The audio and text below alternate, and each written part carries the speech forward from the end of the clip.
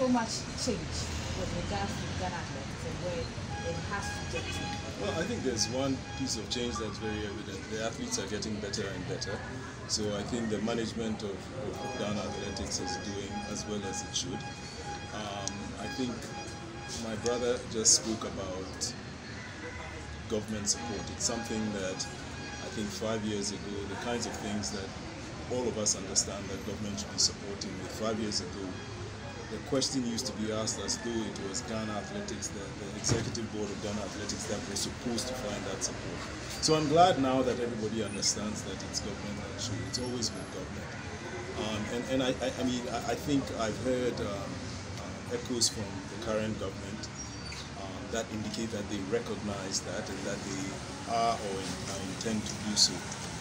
One thing I can add to what my brother said is that, you see, if you are able to support today's athletes who are doing really well, right? What you do is you also create an incentive for athletes who are aspiring to get where they are. And if they do understand that, Ben Azamati and his colleagues are getting this level of support because they're running that fast, it motivates them to work hard to get there also. So I think it's something that is not just something we shouldn't be looking at just as a reward for the ones who are doing very, very well today, but also as a motivation to sort of incentivize the pipeline of athletes who continue to do as well as they are doing today, and even better. So just a couple of days, Ben breaks Leo Miles Mills' record, and that record was what, 1990? Was it 1990? No, not the time. When was it set? 1997, 98. Yeah. So it tells you that we're talking about a quarter of a century, right? Yeah. But we've got a cohort of male sprinters right now that is just doing some incredible things. Yeah. I heard you talk about women's athletes. I think that if you think back 8 or so years ago, we had a cohort of female athletes, the Flinces and the Janets and the Benis, Beatrice Germans and whatnot. Yeah. And if there is a gap today, I think it has to do with not being able to incentivize, not rewarding those women who did so well, who got us to the Olympics for the first time,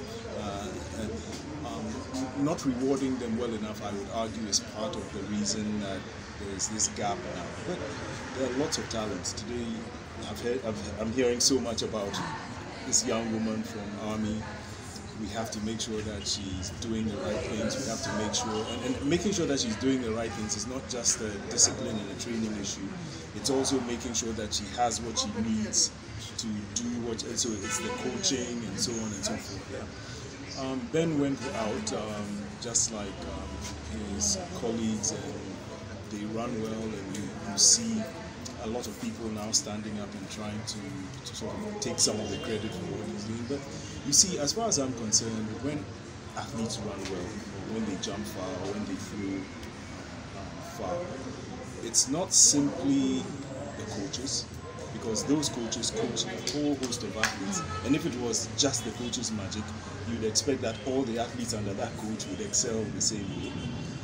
It's not just the athlete at that time, because Ben, 5 years ago, I don't think any of you would have given him sort of the anticipation that this is what he's going to be able to do.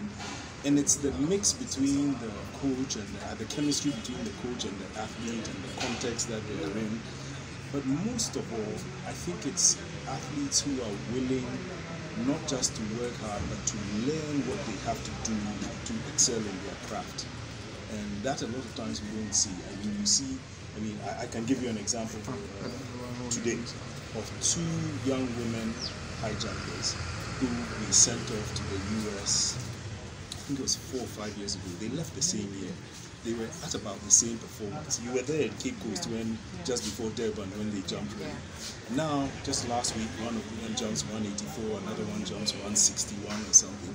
So it also has to do with people understanding not just what they have to do, but being willing to do what they have to do. And so when the kids do well, then call them kids because they're 20 something and I'm like 80 or something. But when the young athletes do well, we have to be able to give them credit through your media angle, but also in terms of incentives and letting them know that they've done well. They will continue to do well.